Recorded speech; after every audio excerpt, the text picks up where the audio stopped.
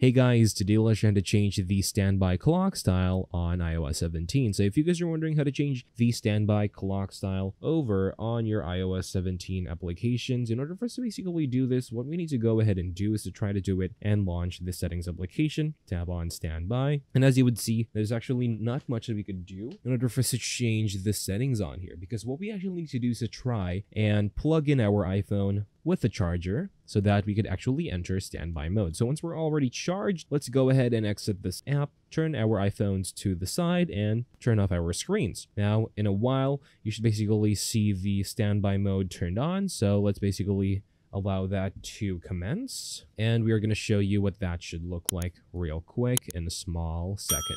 I'm going to go ahead and change this orientation of our video now, and what you should see is something like this. So this is basically what standby mode is, and if you want to go ahead and change the design or the clock style on here, all we need to do is do a quick simple swipe from the bottom to the top. That's going to give us a new clock style. You could also go ahead and long press or tap. So as you would notice, you could actually proceed now and go through the different clock styles that there is on the standby mode just by swiping from the bottom to the top, and vice versa as well to go back to the previous one. And it's that easy to proceed with switching clock styles on the standby mode. Thank you guys for watching this video. Please like and subscribe, and I'll see you guys on the next video.